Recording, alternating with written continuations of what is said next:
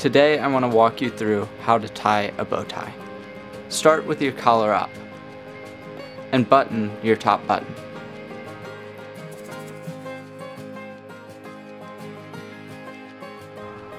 Go ahead and put the bow tie around your neck and start with it even, and then pull one side down slightly further than the other. Cross the longer side over the shorter side and then loop it under, as if tying a shoe.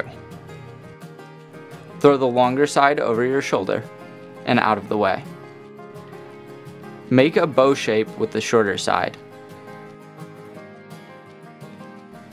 Now put the longer side down the center of the bow that you just made. This will become the center of your bow tie.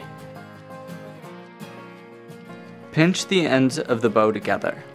Take note here which end is a loop and which end is a loose end. By doing this, you're opening up a hole in the back, behind the bow. Stick your finger through the hole, behind the bow, and pull the closest part of the fabric through that hole. You'll pull it halfway through so that the bow matches up with the bow in front.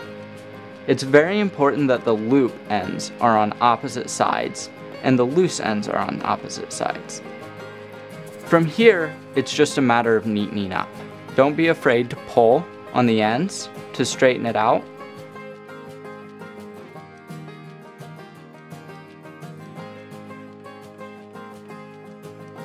And just some tips. If you pull on the loop ends, it tightens the center.